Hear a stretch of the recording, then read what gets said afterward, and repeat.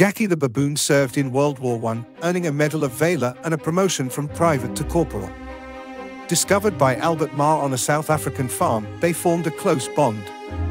Jackie was smart and trainable, becoming a mascot for the 3rd South African Infantry Regiment. He saluted officers, lit cigarettes, and comforted wounded soldiers. They faced battles together, surviving injuries until April 1918, when both were wounded in Belgium. Jackie's leg was amputated. After the war, they raised funds for wounded soldiers. Jackie lived out his days on the farm until his 1921 passing.